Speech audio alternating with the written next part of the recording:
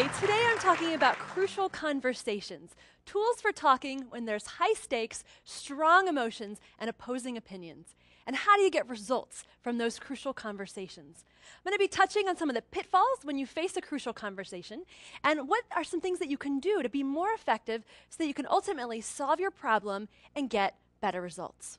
Picture this.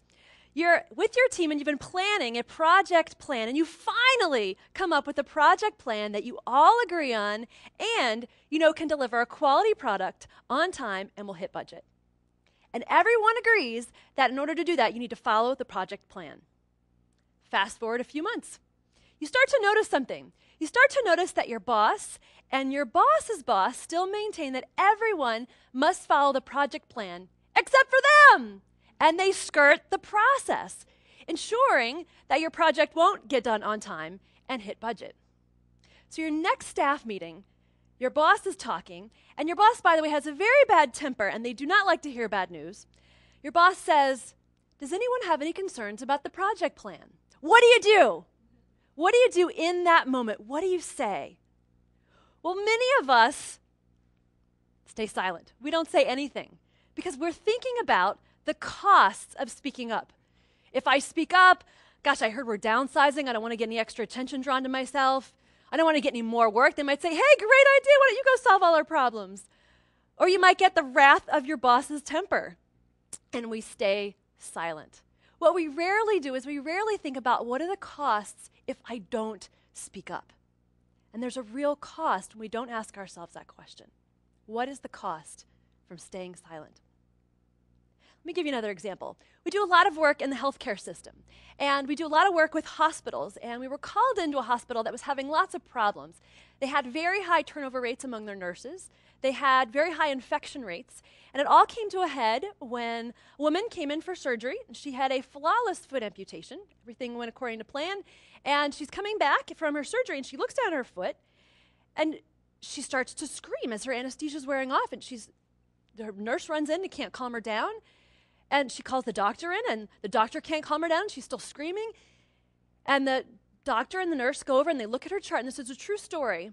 And they look at her chart, and she'd been checked in for a tonsillectomy, and they'd incorrectly amputated her foot. What would it have taken to stop that from happening? What would it have taken to have this woman not spend the rest of her life with a fake foot? What would it have taken? One person to say, "This isn't the right surgery." And in fact, when we went into the hospital, we found that 7 people saw something wrong and said nothing. From the anesthesiologist wondering, "Why am I administering these kinds of drugs for this kind of surgery?" to the nurse's assistant wondering, "Why am I putting these knives out for this kind of surgery?" And they did a mental calculus. They said, "Well, I don't want to be the one to, have the surgeon yell at me, and I don't want to hold it up. I don't want to hold up the surgery. We have 5 more to go today." And they said, "What's the cost if I speak up?" You think, why would 5 well-intentioned, well-trained, well-educated people not speak up? They thought about the costs of speaking up. But it doesn't just happen in the hospital. It happens in the workplace. 90% of U.S. workers currently say they're working on a project that they know will fail. Maybe that applies to some of us in the audience. But few of us speak up. I mentioned project skirting earlier, where you circumvent the process to get your own agenda completed and you end up messing up the whole project plan. 83% of leaders say they encounter that problem, but only 13% say they can speak up effectively to address that problem. We're not very good at speaking up, and it affects our health. The New York Times recently did a study, and they were looking at arguments with couples, and they were trying to figure out, do people who speak up and say what they really think and feel, does anything different happen than those who don't speak up and say what they really think and feel?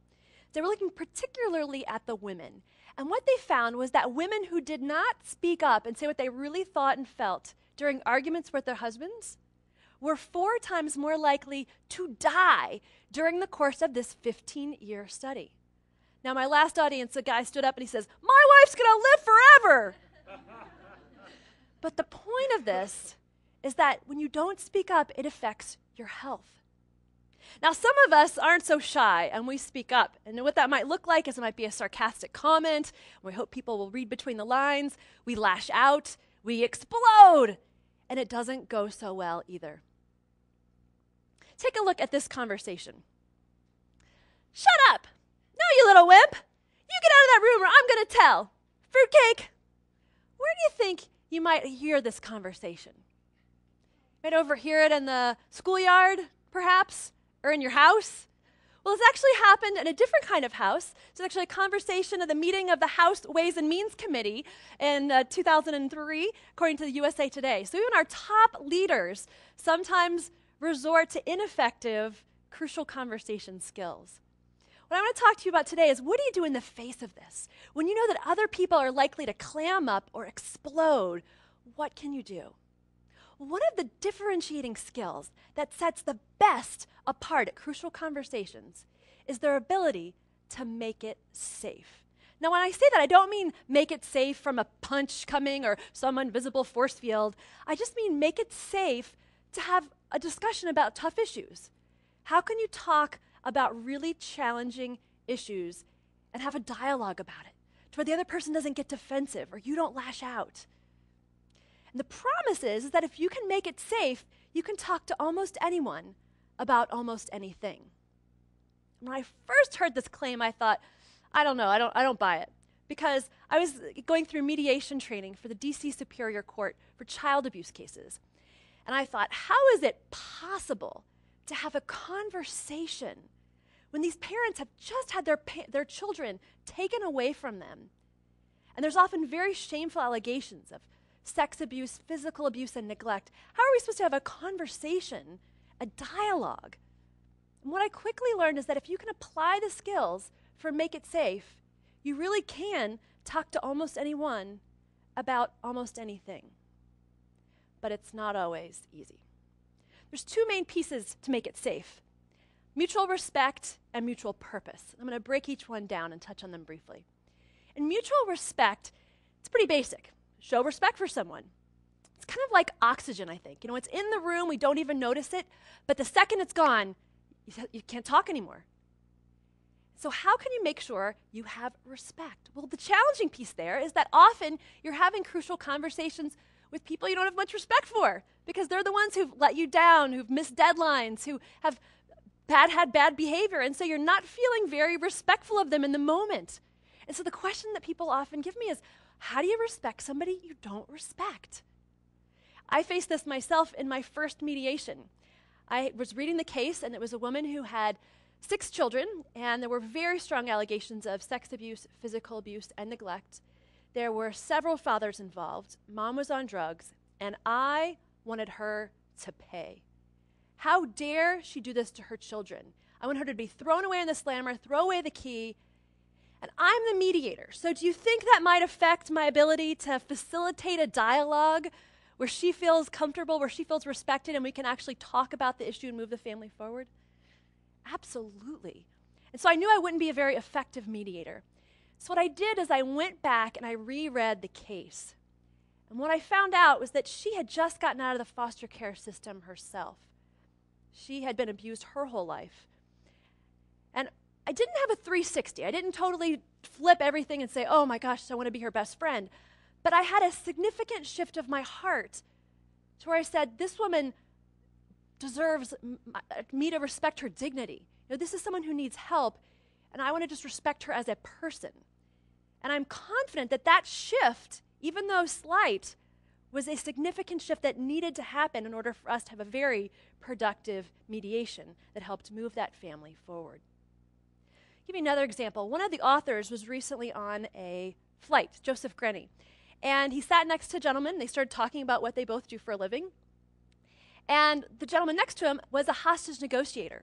He says, wow, hostage negotiation, what's that like? What do you have to do to prepare? He says, well, the first thing I have to do to prepare is I have to think about that person on the other end of the phone as somebody's mother, as somebody's brother, somebody's daughter or son. So because if I can't find a place in my heart to humanize that person, to find some respect for that person, they're going to hear that disrespect in my voice. And in the first 20 seconds, they'll hang up and they won't talk to me. So I have to find a place in my heart to humanize them so that we can actually dialogue. Now, what I'm not saying is that we let these people off the hook, that we're overlooking what happened. In order to hold these people accountable, we need to be able to dialogue. And so we need to find that respect in order to have that dialogue. It has to be genuine. The second piece to this is mutual purpose. How can you convey that you care about what that person cares about as well? But again, the challenge here is often you say, well, we don't care about the same things. That's why we're struggling here. That's why we're in a crucial conversation. We care about totally different things. Let me give you a couple examples. Several years ago, the peace accords were happening in Camp David, and it was President Carter, Prime Minister of Israel, and the President of Egypt. They'd been meeting for 13 days with no progress and no agreement. Thinking, gosh, no one cares about what I care about. No one cares about what my country is struggling with. You know, we all care about different things, and I'm going to dig my heels in because I don't feel like our needs are being heard. Well, a few days earlier, the Prime Minister of Israel had asked President Carter if he would autograph photos of the three of them so he could give it to his grandchildren. What President Carter did is he did some research, and he found out the names of the Prime Minister's grandchildren, found out all their names, and autographed each photograph separately. At this particularly toxic point in the negotiations, President Carter pushed the photos across the table. The Prime Minister grabbed the photos and he started to read each one aloud separately, reading each of his grandchildren's name. Uri, Adele. And according to the historians, his voice started to quiver. And him and President Carter started to talk about family and grandchildren and war and what it's like to raise a family in war. And they attribute that point to the turning point of the peace accords. And that afternoon, they signed the peace accords. How can you create mutual purpose? How can you create common ground? You know, it might just be as simple as if you're talking at work and you're having an argument and you can't find any ground, to just say, you know, we both want to get out of here by 5 o'clock tonight. Mutual purpose. You know, we both want to do what's best for our customers. Mutual purpose. And when you can do that and combine it with genuine respect, you're going to be well on your way to making it safe, which is an underpinning for starting out a healthy, crucial conversation. There's many challenges in crucial conversations. If you can make it safe, you can talk to almost anyone about almost anything and be on your way to getting the results to solve your problems.